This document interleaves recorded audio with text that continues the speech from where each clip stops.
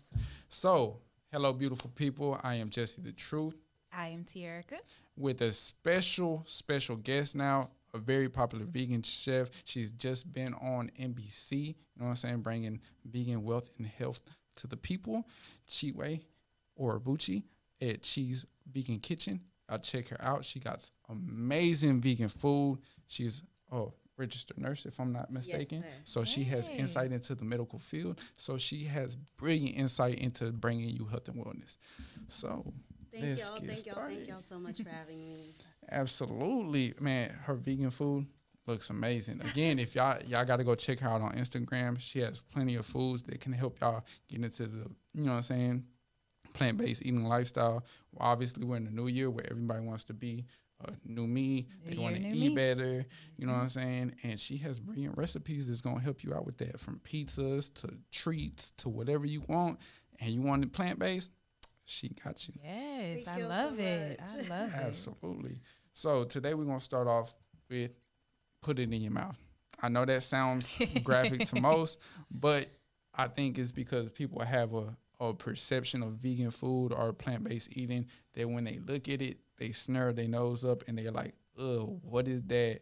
Yet they don't do that when they have a big 10-pound steak on their, you know what I'm saying, on their plate, and it's just dead flesh that you're literally eating. And again, we're not trying to pick on you. We're not trying to be pushy about it, but just do understand what you're putting in your body, because at the end of the day, what you put in your body affects your body in ways that you may, you know what I'm saying, contribute to sicknesses, illness, and, you know what I'm saying, that dependency on. Yeah.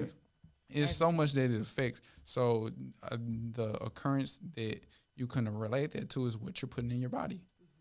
Because usually that's the first sign. And again, I believe, if I'm not mistaken, you went vegan because you had face issues, you know what I'm saying, acne and stuff like that, just like you Same did. here. Yeah. So, you know what I'm saying, and it helped clear you up because you look amazing. You're out here glowing now. Thank you. So analyzing eating habits and how they're passed down to us. Analyzing eating habits. So really, eating habits start with, generations.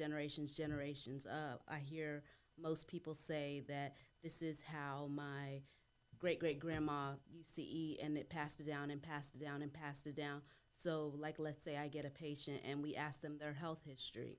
They say, oh, well, this runs in my family, that runs in my family. And in the back of my mind, I have that thought process of, it's not necessarily the illness that runs in the family, it's the habits and the way that they're eating, the things that they're eating that runs in the family. And you see that passed down just, with health illnesses, with, looking at their body mass index, all those things. No, absolutely. And I think we touched on that before in our earlier episode with Bravo. And we talked about, like, you know what I'm saying, usually in our communities, the black and brown, that we often, like, eat certain foods that relate back to our past times, you know what I'm saying, as far as, like, soul food, chitlins and stuff like that, you know what I'm saying, heavy, like, you know what I'm saying, neck bones and stuff in our greens and stuff like that. We find ways to, like, not eat healthy. Like, with our yams, you usually are loaded with, like, butters and sugars and stuff like that. With our greens, you got to put bacon in there and stuff like that. It's and not only that, it be so cooked down, you lose the nutrients that's in the food. Absolutely. And again, like you said, a lot of people usually come in there like, oh, this runs in my family, that runs in my family. And it's just like, man, your eating habits are running through your family. Exactly. And it's crazy to me because a lot of people don't like changing up their eating habits at all. Mm-hmm. Like, they make excuses for it. They rather patch them up. And then this brings us into, like, the whole vaccine thing. Obviously, we'll never tell nobody not to go get a vaccine. I always tell people, do what's best for you. Mm-hmm. Do what makes you feel safe. But do your research, because again, you will go get the vaccine and continue eating the way you're eating, interacting the way you're interacting, not exercising, sitting on the couch. You'll do all these things, but you'll feel safe because you got a vaccine, but you won't change up the one major thing that they're not telling you to do. Change your eating habits. Get up off, you know what I'm saying? Get up off the couch. Go exercise. They're not telling you to do these things, and yet you wonder why you're getting sick still. You wonder why you have a higher risk of getting sick, because I know people that had COVID a couple of times. And it's just like, you're not changing up your eating habits. You have to do things and eat things and operate a certain way to build your immune system. Exactly. That's what's going to keep you healthy. But sitting on the couch and enjoying the processed food, none of that helps build the immune system. Exactly. So how does your family feel about you like going into this vegan lifestyle? So I am first generation American born Nigerian. So my parents immigrated from Nigeria. So a lot of the traditions that they have, it's still, instilled in our family. So with their diet and lifestyle, of course, meat was heavily, based part of the diet, but a lot of fruits and vegetables were incorporated in their diet, and they were very big on home cooked meals. So my family, they don't eat out, and I did get to influence. Well, I was actually influenced with me going plant based because my siblings, dibbled and dabbled with it before I did, before I went, head on with it. But to take a lot of the things that I learned and take it back to my parents and have them switch up things with their diet. They were very receptive to it. They're very big on cautious about what they eat anyway. So a lot of the things that I did is I made a lot of traditional Nigerian dishes. I made them plant-based so that they kind of get that, oh, okay, so I don't have to have meat with this, and this still tastes good. So that was kind of the good part, and thankfully, like my family, for the most part, all of them are on board with the whole plant-based eating. They might not be majority plant-based, but for majority of the week or a good part of the week, they'll do no meat, no dairy, all that stuff. So it's exciting. That's awesome. I like No, that's that. always good. I think it's important that we advocate too, like moderation. Like we ain't always telling people, hey, cut cold turkey. Not a lot of people can do that. We don't tell you to just, do it without, your research. But we do tell you at least incorporate, meatless Mondays or like, days out the week where you don't have no meat. You minimizing the amount that you're eating.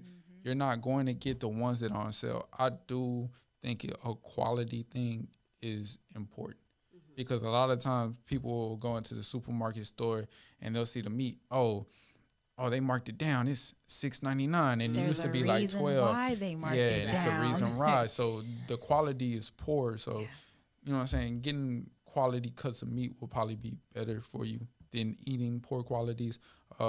Even portion sizes, like upping the sizes of the vegetables, and then minimizing the amount of like chicken wings you put on your plate, or because veggies should always be a big part of your meal anyway. They help keep you full longer.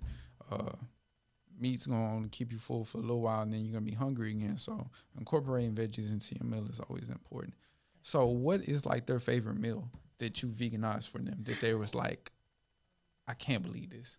I would say my family as a whole, of course, like my parents, my grandma, they like the Nigerian dishes that I veganized. So it would be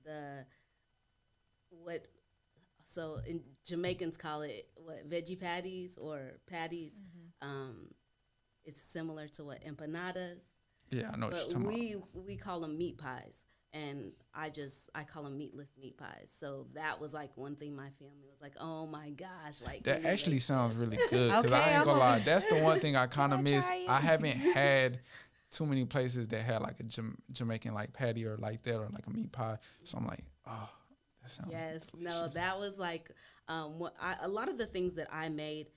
Because I went vegan back in 2017, like strict all the way vegan back in 2017. I couldn't find vegan foods that I liked. So that's when I started playing in the kitchen, and I realized, oh my gosh, like it's fun being vegan when you get in the kitchen. You can control your calorie intake, your oil intake, and the sugars and all that stuff, and still make foods that you like. So I think now I'm seeing this boom with veganism, and it's so mainstream, and you see so many meats that I don't even know where they come from that are vegan, and so many items that are like, oh, this is vegan, and it's just like it's now marketable. No, absolutely. And I think that's the thing that like we try to tell people to be careful about when you transition over, because just because something is vegan don't mean it's healthy for you. You can transition over and still either gain weight or be still stuck in experience the same health issues, and you especially still when it have comes high to those sodium. faux meats. Like, Yeah, faux meat thing is I don't really care for them too much. I'll use them here and there, but I don't like them. It's not too many brands that catch my attention with it. Uh, Obviously, the bigger one right now that's kind of overtaking Beyond Meat is Impossible right now. Uh, I would just tell people be careful on that because obviously that's chemically engineered. Because I don't know any plants that bleed, and you know what I'm None. saying. So None. this is not a shot at them because obviously they're just feeling the demand, and it's nothing wrong with that in a sense. But as a consumer, you have to be mindful of your intake into that because I think that's You don't easy go to from overlook. eating a burger like every day or every other day to deciding you want to switch to vegan. So now I'm going to eat a vegan burger every day or every other day.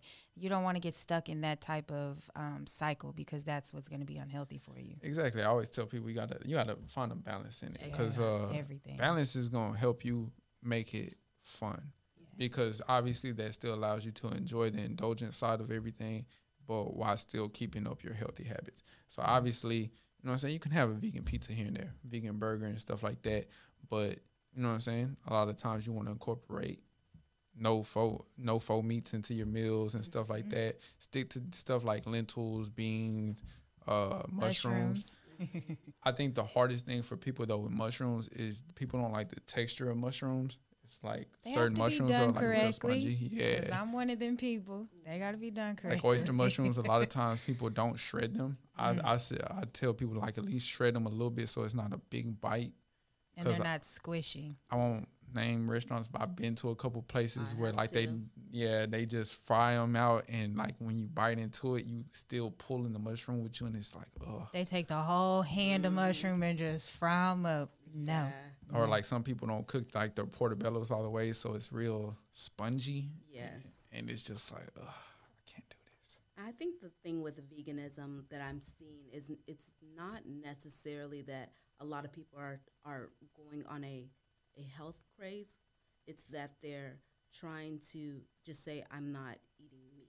I'm not eating animal products. And they're not even being health conscious. And that's why the market, the industry has been able to push this faux foods and fast vegan I'm not gonna lie, I'm curious to know how like vegans who've been doing this for like decades feel about the new trend into it. Like, are they excited about it, or do they feel like they're kind of like, there's no agenda? Commercializing Yeah, it. they're commercializing it, kind of ruining what veganism was supposed to be. 'Cause a lot of they only had tofu back then, the sub out stuff, Yeah. and of course a lot of them knew like mushrooms and stuff like that. But like Beyond Meat, Impossible, Cheese and sour cream. yeah, we got so many like substitutes for stuff that they would have to like create themselves.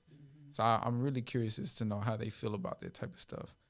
So being in the medical field, you know what I'm saying? What's one of the things that I guess have conflicted with you about knowing the side of medicine and also plant-based eating and holistic health? Ooh, the thing that's been conflicting for me definitely is seeing a patient come in. They're obviously not taking care of their health, have a long list of, illnesses and, comorbidities, and they rather take a pill to help with one issue and then another pill to help with another issue and another pill instead of let's change your diet. Let's try exercise. And I actually had a patient, and I sat down with them. I sat down with their family, and I said, if you just changed your diet and stopped eating these, and everyone supported this patient and helped them, this wouldn't even be an issue. And they said, I would rather just have the medicine. Wow. And that was just like, it's not even, I don't even want to call it ignorance. It's just like you're so stuck in your ways and the addiction that food has on them. It's to the point where you rather, live to eat instead of eat to live. And that's what I always tell people. To me personally, I feel like as humans, we have very self-destructive natures. We get easily addicted to things, whether it's technology, whether it's food, whether it's drugs and stuff like that. And I feel like certain like companies take advantage of that, especially the Sure. pharmaceutical game. To big farm companies, y'all got the game on lock. Y'all are right up there with the government as far as having, you know what I'm saying, being the mob when it come down to things, and just the amount of people that like choose medications. Because I mean, me and you talked about it. Like you said, they'll prescribe one thing, but the side effect causes another thing. But they got a medication for that too. That's going to cause something else that they got a medication for, and it's just a continued cycle of being so stuck. they can make money. Exactly. It's just medical dependency, and it's just, I think as humans we've innovated and gone so far that we've really like separated being to the earth. You know what I'm saying? Realizing like, hey, this food's not working for me. Let me, you know what I'm saying, incorporate this a little more. Hey, I'm feeling like this, my iron's low. Well, let me incorporate a few more beats to my meals. You know what I'm saying? It's always a way to subside however you're feeling, to make you feel better with food that is actually from the earth for you. And I think, I don't know, again, people are just self-destructive. The fact that they was just like, I'd rather take the medication. It's the easy way out, and you don't have to do the work. You don't have to deal with actually trying and, you know, wanting to change. You got to want to change it. And sometimes people don't want to change. They just want to stay where it's easy, because doing something different is so far off, it scares them sometimes, you know. So have you ever had any health like related issues before that, now that you transitioned over? Like, No, actually, I've been blessed that no, haven't had any major health, you know, related issues except for my skin. I've always been physically active. As far as conscious about what I eat, I was like so. You know, I had my moments where a candy was more of my thing, and it's like I would replace meals for candy. So it's like I wouldn't eat meals and then eat candy. It was like one or the other for me.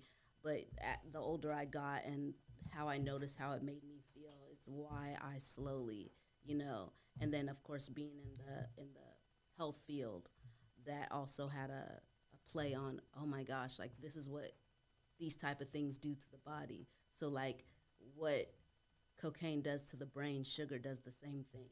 like Oreos, they say Oreos is just as addictive as cocaine. Exactly. So it's like, you know, as I began to learn those things, I'm like, wow, like, you know, really what we eat is what's killing us. I mean, in America, the leading causes of death is heart disease.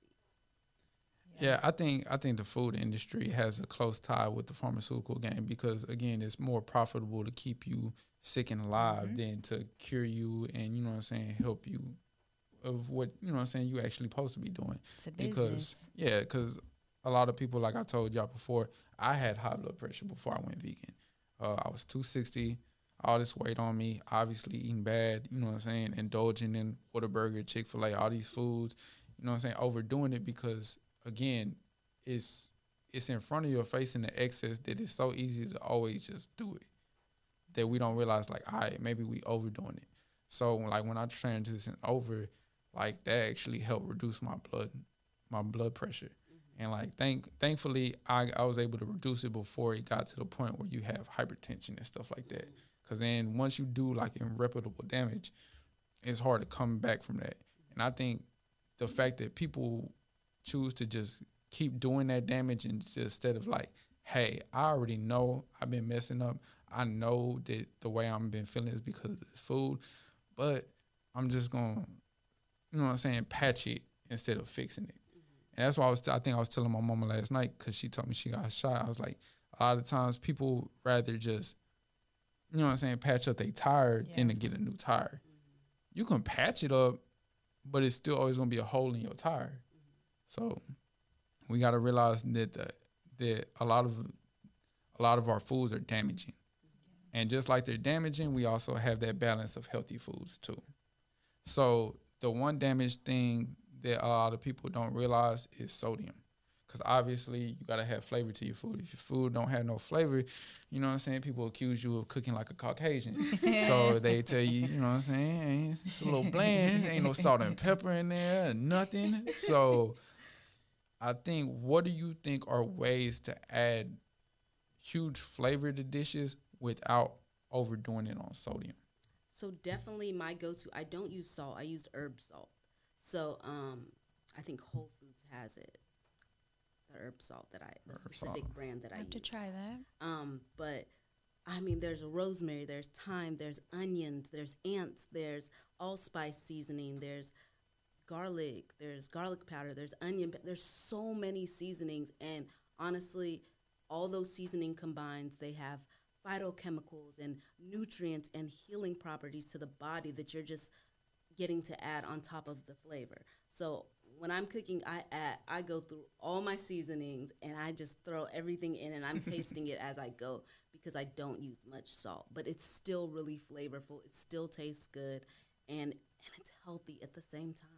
Yeah, I think some people too like don't realize like they overdo it on the salt and they rely on salts that aren't necessarily good for you. Like obviously, Iodized salt. like it's like really like 4,000 different types of salts. I think if you watch this thing on Netflix, it's called Salts, Fats, and Acids or something like, you know what I'm talking about? So yeah, they tell you like in Japan, like there's 4,000 different types of salt.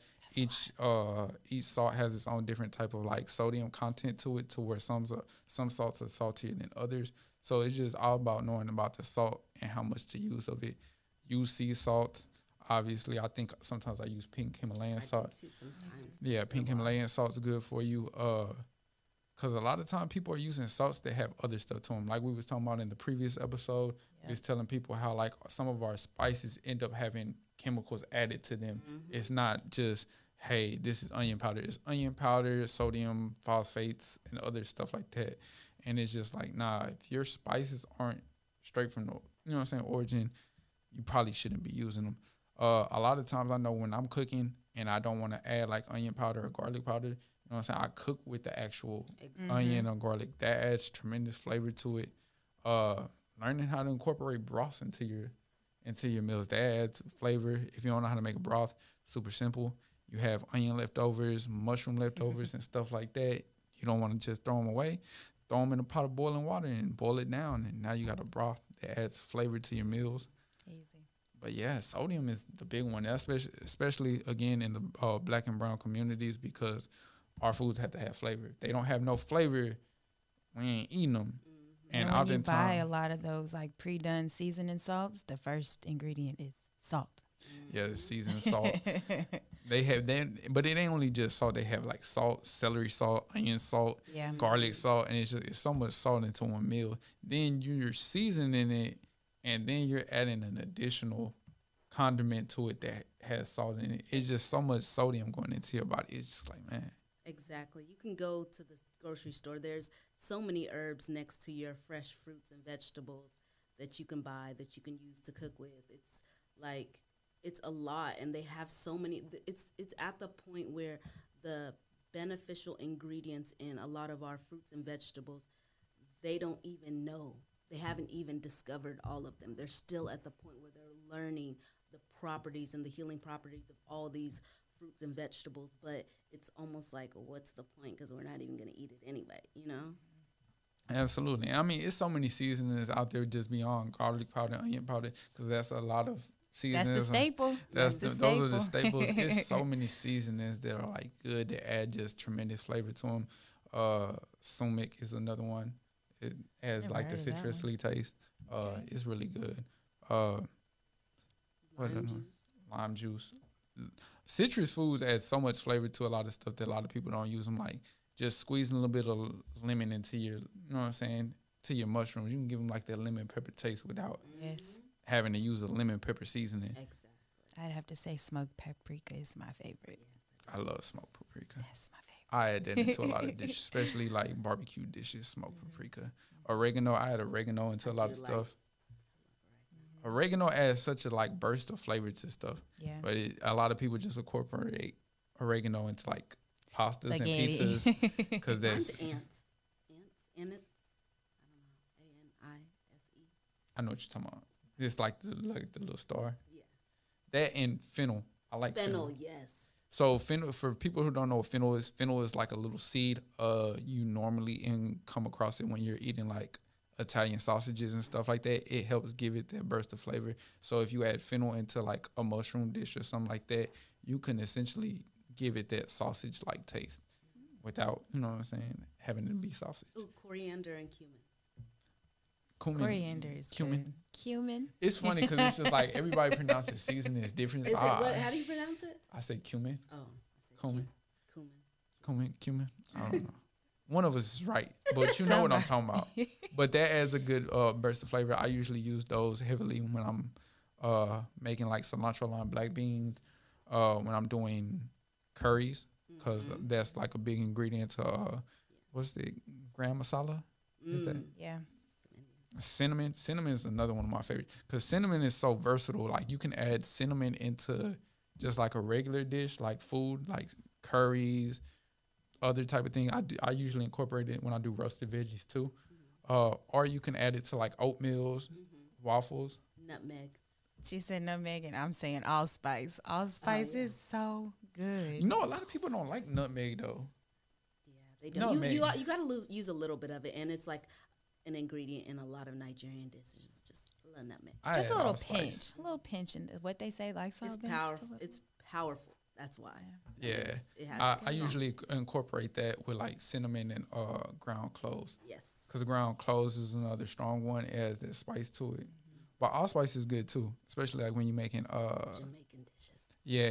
peas and peas and rice and peas. Yeah.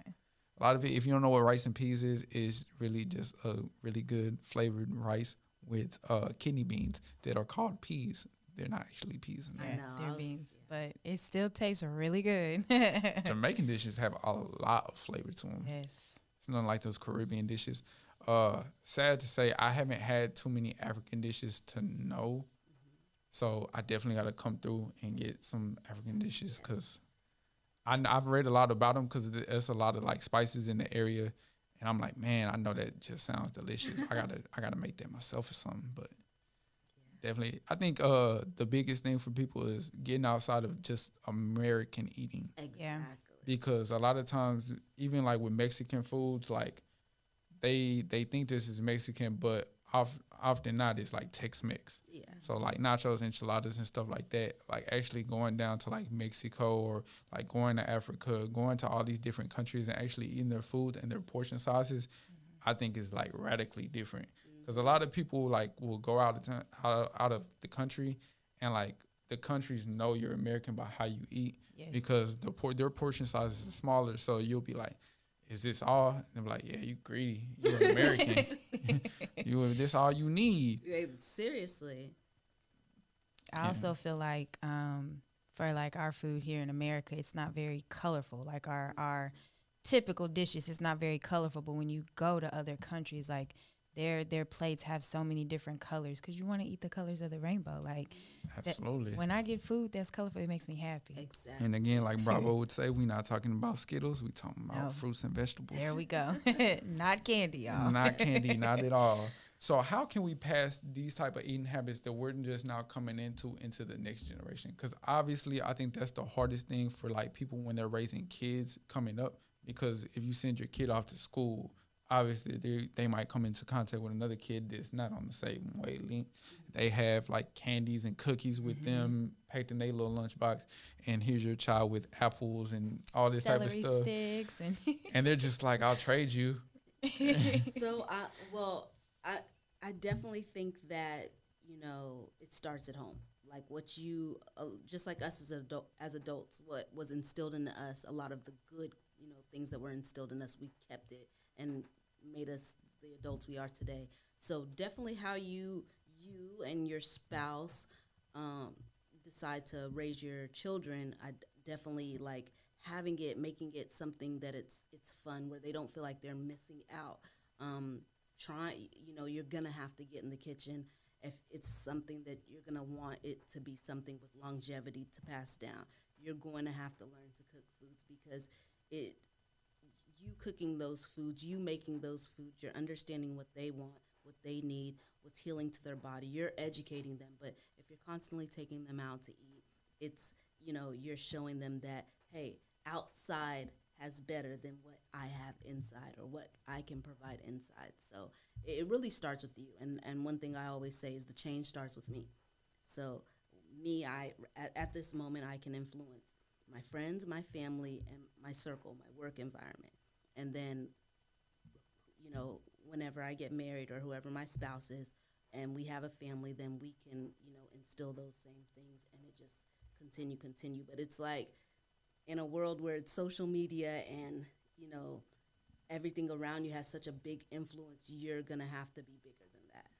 No, absolutely. And I think, like you said, it starts at home. It starts with you incorporating and getting them to understand that, because I know when I have kids one day, that's how I kind of want to bring them. I want to get them to the point to, like, when they're like 13, 14, when I feel like they're capable of making their own decision, cool. If you want to eat that, that's fine. But know that this is your background. This is what you came up eating. Mm-hmm. It's not a foreign idea to you to eat your fruits and vegetables. And I think flipping that, because that's what's hard for people to transition over vegan, because now it's just like fruits and vegetables, like, they looking at it weird because that's not their upbringing, so it's a foreign idea to them. So I think flipping it and then allowing your children, once they get old enough, to decide, like, hey, all right, my parents raised me this way. Do I want to continue on to this, or do I want to, like, kind of branch out and figure it out on my own? And I feel like if you lay that foundation down, even if they deviate away from it, they always can find their way back, because, again, it's not that'll be what's first nature to them. Like, but again, I feel like, you know what I'm saying, like you said, it's a little difficult right now. We got to be bigger than social media. We got to be bigger than, you know what I'm saying, what our kids end up encountering, because they have so much access to stuff. Again, social media is a big one. Their peer group is also going to be an influence that we have to take into consideration, because, again, people are looking at you like, hey, he got celery sticks in his lunchbox, man. But they'll see how that makes them feel. Once you're in because it's like, from, birth to the age of 10, you have control over what they eat. You're the one providing the roof over the head, the food. They don't have the money to go buy what they want to eat, So outside of that, once they get to the point of, they're out with their friends and they're doing things with other people or buying their own food, they'll see how it makes them feel, because they had such a long road, their essential years on such a really good diet, that when they go off and, eat that junk food, they're not going to feel too good. And I think it's just being straight to it, like, as far as adults with, like, each other too, like our family members, because sometimes our family members are like, oh, you depriving them of their childhood, and they'll try to sneak and give them food, and it's just they thinking they being like a good aunt, uncle, grandma, whatever. It's just like, nah, you know what I'm saying, you raised me, let me raise my child, you know what I'm saying, just respect my wishes, or I might end up having to take them away from you. And of course, nobody wants to do that. But just, like, I think as people, we got to respect people's decision on how they want to raise their kids. And if they want to raise them, you know what I'm saying, centered on veganism, they don't want them eating snack cakes and cookies and McDonald's and stuff like that, respect it. Because, again, you as an adult know that's not too healthy for you. So why are you introducing and getting this child addicted to it? Because children have no filter. They don't know no better. So you introducing them to candy. All right, now they done got the sugar high. And like you said, sugar is addictive as cocaine. A child doesn't know how to process that. So all they know is candy's good. It tastes delicious. I want more of it. Oh, I don't want these vegetables. I want McDonald's. I want chicken nuggets and stuff like that. But it's because that's what you putting in their face, and you introducing it to them so young, they don't know no better. So now when they get older, they're just like, oh, that, you know what I'm saying? And even when you're giving them, all this processed stuff and it has chemicals in it, even like the already pre-made, popular brands of baby food and stuff, that messes up their taste buds. So when they get older, all they want to do is eat meat, potatoes, and salty stuff. But giving them fresh, whole foods when they're young, that's what they're going to be used to. And I feel like people have no reason to sit there and go buy, like, pre-made baby food when it's so easy to make. You can really boil some carrots down and blend it up. Exactly. They even have this thing now for babies where it's like you can do it all in one. You can put the vegetables in this little thing. It steams it for you. Then you take it right out of there, move it to the next section, and it blends it up for you. Super easy. Super easy. Convenience. And cheaper. Yeah. Yeah, I mean, I think that's the biggest thing. People always like convenience. So if you like convenience, why not just do the convenient thing and make it yourself and save you some money? But now people like the convenience of, I ain't got to do all that. I can just buy it. Go pick it up. No. And this is why we're in the predicament we are with health-related issues. Convenience, exactly. Yes, so true. This brings me into my next topic of, like, how can we break the medical dependency that has hold of us? Ooh, I think that's a tough one. Breaking the medical dependency. I think this is definitely going to be an individual choice with people. Um, I definitely don't see as the masses. I think we're so far gone with the dependency of the medical field, working in the medical field directly and seeing it. I think um, I don't think we'll ever get to the point to break the dependency. I think individuals will have to make their choices to detach um, and unlearn a lot of things. And for people, it's almost like red pill, blue pill. Do I just stay in the matrix? And I think a lot of people would rather stay in ignorance. I think it's a lot of times because, like, you have to want it for yourself. You have to want to change. But when it's not like people are being educated, even in that sense, if you go to the doctor because you have high blood pressure, not all doctors, but a good majority of them are just going to try to prescribe you a pill versus actually, like what you do, actually telling them, okay, if you change your diet, this can help you. Like I think if we had more doctors and, doing that, but even then, like, And I think too is because even if they do tell you like, hey, you gotta lay off the salty foods, again, a lot of people don't want to do that.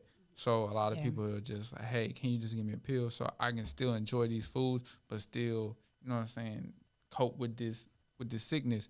And I think that's the bad thing about it. Like I again, have my cake and eat it too kind people of thing. people want to patch up everything, but don't want to fix the main root of it. Like if you gotta cut down salty foods, I don't understand why that's like such a big rocket science for you. Like, oh, how am I gonna do this? How am I gonna do that? People look at it like such a drag that I think that's what makes it difficult for them. Because now they associate eating healthy with eating bland foods like baked chicken, rice, and broccoli. And it's just like it don't have to be flavorless, like we said, it's so many spices and herbs that can add flavor without you having to, OD on the salt to like cope with that. I think we haven't recognized, or we don't pay attention to the fact that people are addicted to food. And the thing is, if the people above, or the head honchos, or the medical industry, or just stop and say, no, food is an addiction, like these people are addicted to food, then we have to go back to, okay, the sugars, like, okay, now the food industry, we need to change the food industry. Well, then when you change the food industry, then you mess with the pharmaceutical industry. So it's like all these industries would have to change to get people to release their dependency on the medical industry, and that's a lot of money lost. And again, I think it, like you said, it's individual. We have to take the powers into our own hands, and it's understanding that the masses isn't always going to agree with you. And I feel like you can't be judging on either side. Like if somebody's willing to like, hey, I don't want to depend on medication no more. I want to do this my own way. I want to go the holistic route. Nobody who's not doing that shouldn't be like, are you tripping, da-da-da. Like we have science for a reason. The medical field and came this far for a reason. But people have to understand, like, I feel like the reason why people are more so taking up that holistic approach is because we're realizing, the government's grip on everything. And we know the government's lied to us before. We know that the government doesn't mind sacrificing lives over, experimentation, money and stuff like that. The fact that you can patent a vaccine and make money off of it shows that the medical field doesn't always have your best intention at heart. And granted, some people in the medical field it's still on you to, like listen to them, you to do the research, you to sit there and go find the best route for you. I think sometimes we just listen too much to others instead of ourselves. Again, we have the internet in the palm of our hands, yet we don't use it how it should be used. Like literally you can find out anything on the internet. And that can be a bad thing too, because there's a lot of misinformation out there too. But by educating yourself, by researching, you learn how to navigate, the misinformation. Because again, there's plenty of studies out there that, show the correlation with foods and how we eat them and how they relate to disease and sickness. Yet people are just like, Yeah. they'll Y'all watch got a whole medication. documentary on it, and then like it's nothing. They'll go right back to Like what some they were people will doing. change their life because like what the health, Mm-hmm. and Yeah. then a couple months later, it's just, You know, and then the influence of people around you also, and you know, friends and family can kind of take you back in the same path that you're in, but you know, it's and we definitely touched on that before too, like having a good support system. Because sometimes your family and friends can make fun of you so much, where you just like, well, man, I might as well. exactly. And it's just you gotta learn how not to compromise yourself. I think that's the biggest thing. Just not compromising yourself. Stick to your guns. This is the life that you want to live. Do it. I And- mean, in my course that I created, the biggest thing that I tell people is to figure out what your why is. Like your why, my why, the same one. Skincare. You know, our skin was breaking out. You had high blood pressure. Like if your why is that great, you know, make the changes for it. Exactly. Absolutely. So what? So you went vegan. You know what I'm saying? You started cooking for yourself. What made you decide? Because obviously you said, like you said, you work in the medical field. What made you like, you know what?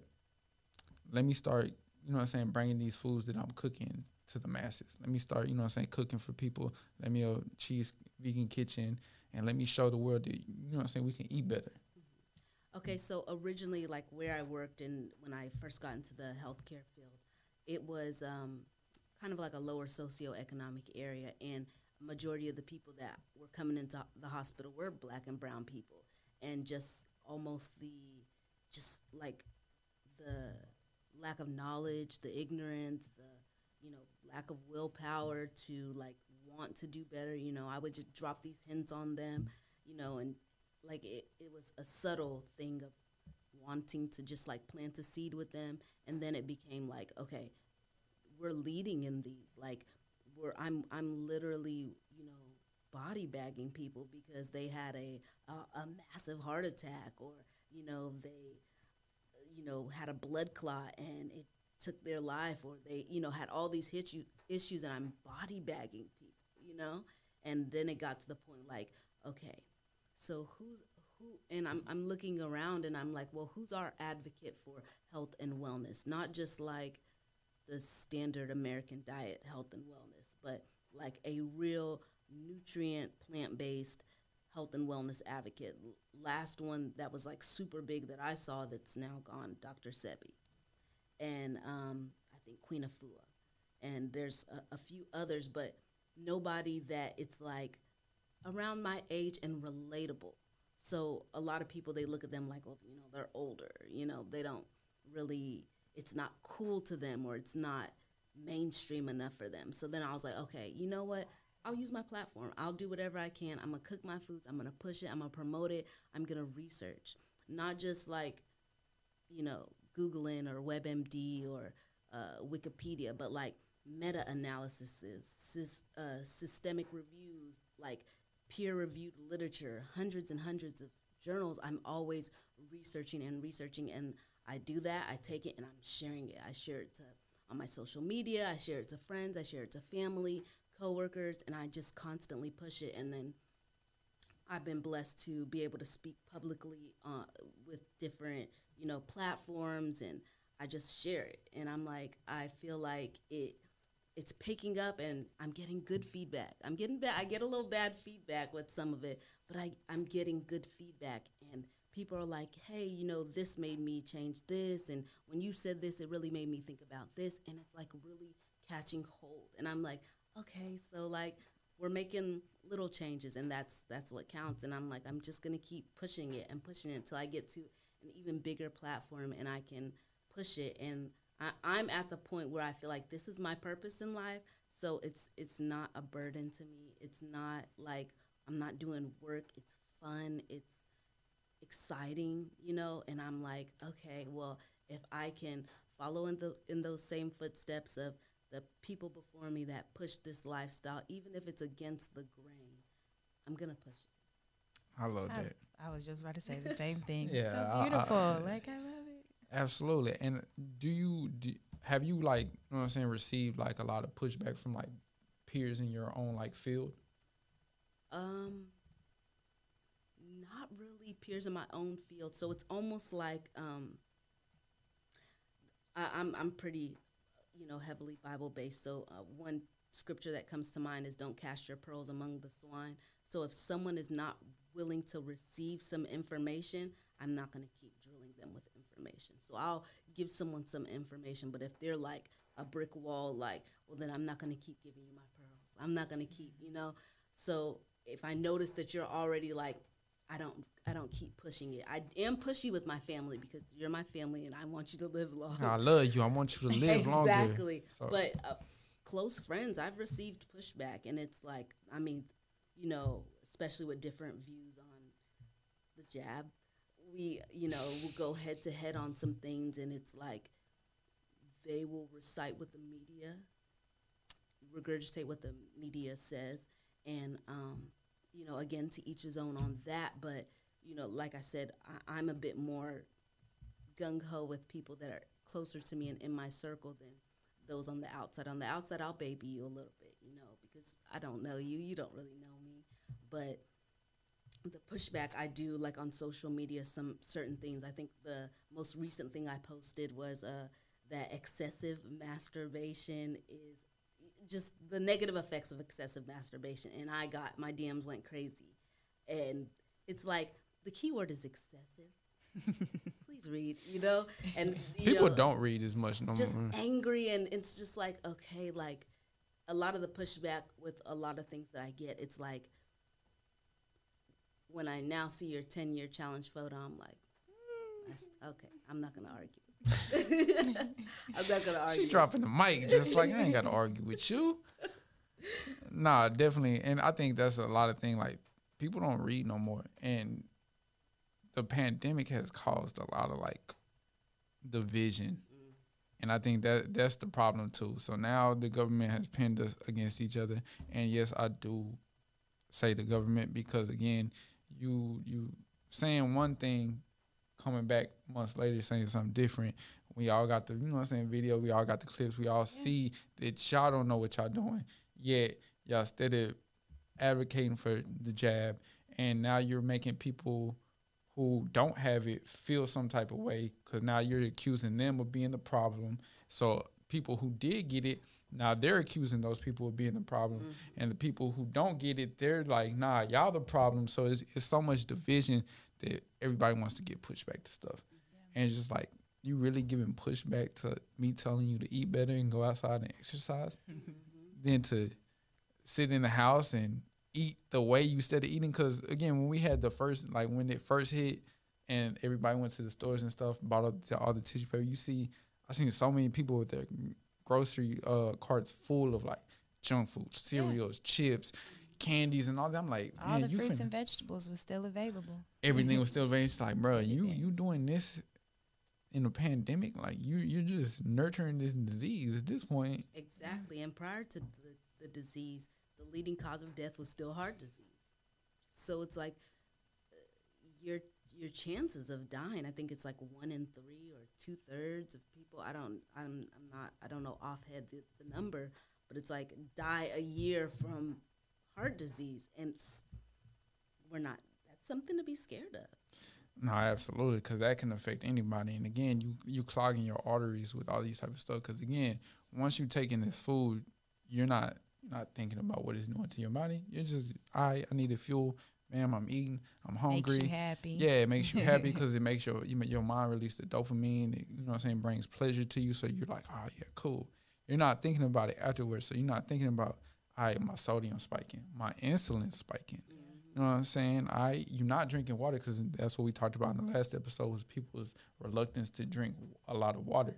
So you know what I'm saying? Now your kidneys not processing how they need to, and you know what I'm saying? You're clogging your arteries with all these animal fats and stuff like that. So now your heart's not pumping the blood like it needs to. So now it gets clogged up. Now you're at like 30 years old and now you already have like a mild heart attack, strokes and stuff like that. It's just like this shouldn't be happening to you. Mm-hmm. And it's now happening younger and younger. So now we're seeing young children now have high blood pressure, diabetes, obesity, and all these health-related illnesses are in children. And I think studies show like we're going to be the first generation, or we're now about to be the generation that outlives our children because the food is getting that bad.